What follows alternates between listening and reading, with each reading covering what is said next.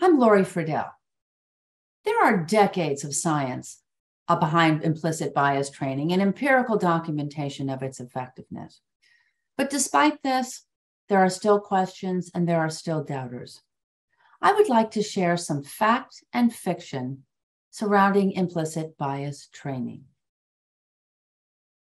Fact or fiction? Implicit bias training produces a backlash in trainees. This is fiction.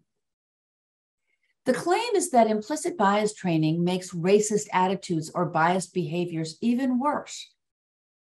Now, this claim is based on science, because when researchers in laboratory settings direct subjects to repress their biases, it's true that racist attitudes and discriminatory behavior increases.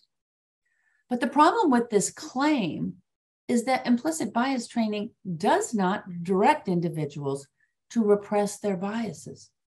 In fact, implicit bias training says recognize your implicit biases, because if you recognize them, you can manage them.